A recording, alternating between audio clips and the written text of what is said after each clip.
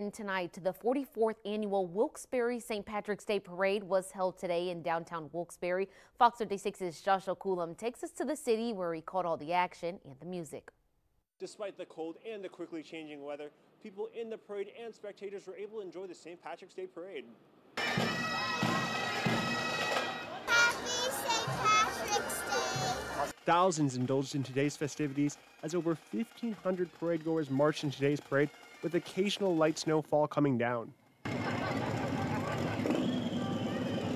They still came out. They knew what might happen today, and it did. We got some snow. Rain held out, but the snow wasn't that bad. It was real quick. Mayor George Brown was excited for the return of parade balloons, which were a collaboration between the city and local sponsors. The Grand Marshal for today's parade was Wilkes-Barre City Police Chief Joseph Coffey.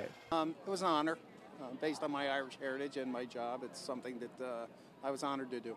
Coffey was followed by over 100 organizations in today's parade. The Syracuse Scottish Bagpipe Band was one of the pipe bands in the parade, as they also play all along the East Coast.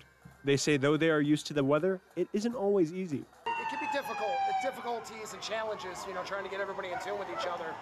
But in general, we practice enough together and, it comes out pretty good. The mayor added everyone did a great job, and their goal is to continue to make the parade bigger and better every year. But everybody had a good time. A lot of smiling. The kids all had a great time, the family. So what it's all about. This is what the city of Wilkes-Barre is all about, making family memories. In Wilkes-Barre, Joshua Coulomb, Fox 56 News, First 10. The next St. Patrick's Day Parade in the area will be in Pottsville this Saturday at 11 a.m.